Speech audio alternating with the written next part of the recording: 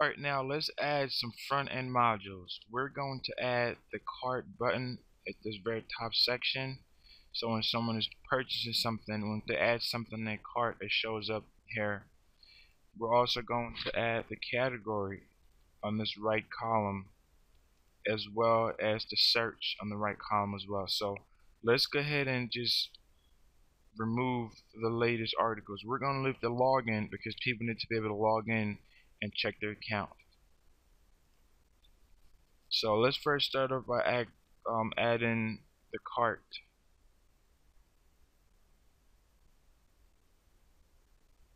Select type, and you want to locate eShop cart.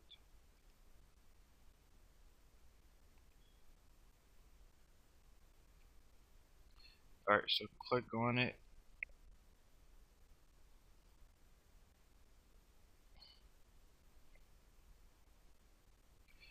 For the title, you can leave that as it is, or you can change that to just cart, but I'm just going to change that to cart. And for where it says position, now module positions let you know exactly where things are located, and to be able to determine the module position for each template, you have to go through. It looks something like this. This is what the module positions look like. You see where it says position 0, position 7, position banner 8, and so on and so forth. This lets you know where on this particular template that you can be able to put stuff. So the way that you find this, or the way that you get to this page, you go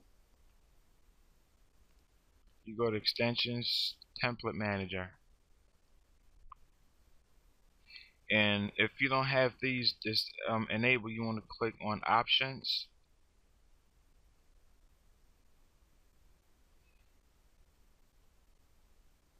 And once you click on options where it says yours should currently say disable, you're going to click on enable. Once you're done, click save and close. And then you should have this little eye. So once you click on it, it brings you to this page. So you can see where module positions are. So now that we know the module positions, let's add the cart right up on this module position 0. So I'll pull it up here and position. I can just scroll down, or I can also type it in, but I'm just going to scroll down, so position 0. And then status is unpublished, make this published. And then menu assignment, you want to make sure that on all pages selected.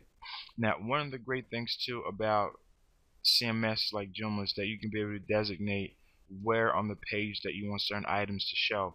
So if you don't want this to show up on the entire website, you can select the pages, and from this point you can be able to uncheck and check the pages that you want this to show on. But since this is a universal thing, we need to make sure it shows up on all pages on the entire website. So once you've selected that, then you want to click on save and close. So now when you come on the home page and you refresh it, you have the shopping cart right up here at the top. So every time someone adds a new product, it's going to show how many items they have and their total, and they can be able to see what they have there. So now let's work on this other parts. Alright, so save and close. Next, let's take a look at the categories. So you want to scroll down to select type, and you want to go to eShop category. We're going to put all the categories in the right column as well. So click on eShop category.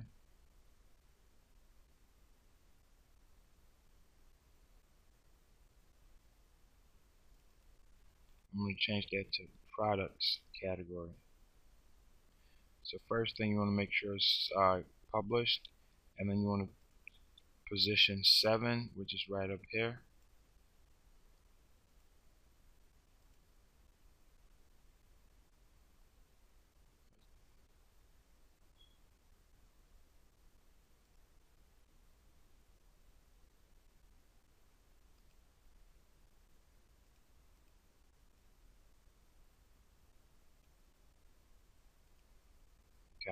So now you want to make sure the menu assignment is again on all pages, and you want to show subcategories. At the moment we just left that to no. So let's click save first and see what that looks like.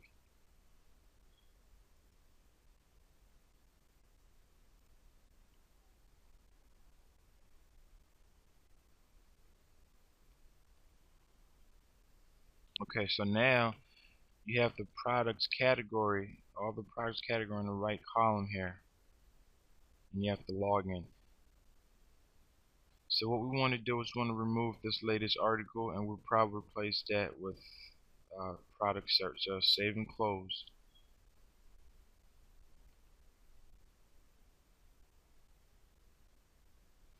Alright, so next let's take a look at eShop search.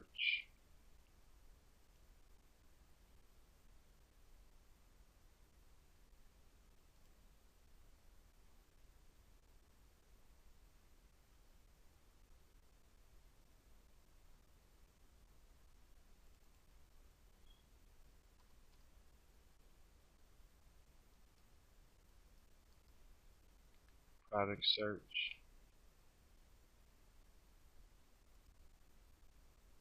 Now if you wanted to search a particular category, you can select that from here. So you click, make sure that you check all of them so that when it's searching every one of them. So you click on there and just click on the item. And what happens is that when someone's searching for something, it's going to search the entire website. But you can also designate this if you wanted to search just a particular category. Alright, so it has all that there. You want to make sure that the status is published, and then position is 0. I'm sorry, position 7, which is the custom position. Menu assignment on all pages, and let's take a look and see what that looks like. So save.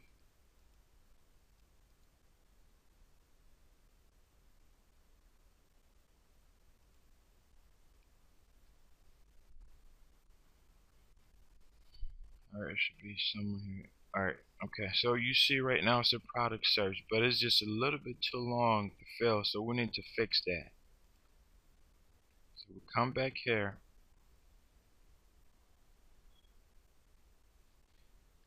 So where it says to search with, you want to change this. Right now it's 270. Let's change this to 250 and see how that looks. I think 250 might bring it a little bit more.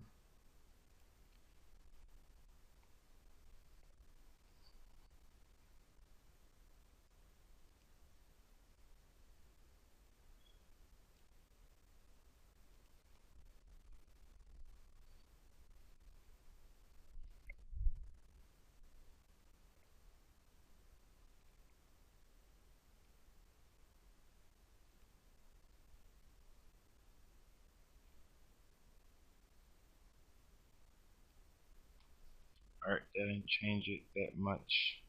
Let's change it again.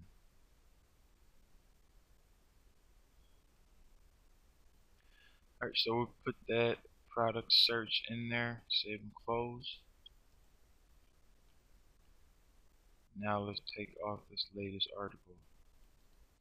So I'm just going to copy it.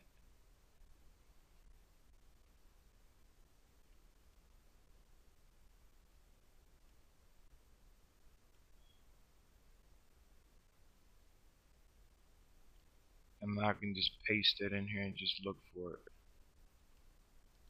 So paste, search. And that's another way too for you to be able to find out where things are located. So here it is. I'm just going to click on that to disable it. So now when I come on the home page and when I reload it, you have just a products category. So what we want to do is we want to reorganize this so that the login form is at the top. So to do that, click the X clear.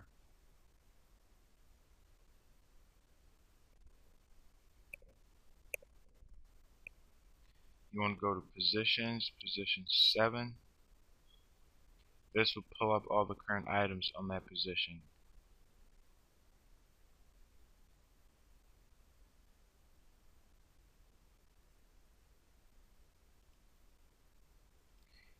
And at this point, all you have to do is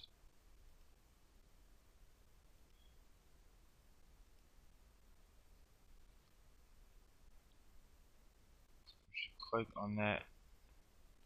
Once you click on this top here, it allows you to move the module positions to wherever you want them to be. So we want the login form. We're just going to slide that up to the very top. And next, we want the categories. So we'll move that up next to that. And then at the bottom, I want the product search. Okay, so we'll have that now, and let's go on the home page and see how that looks.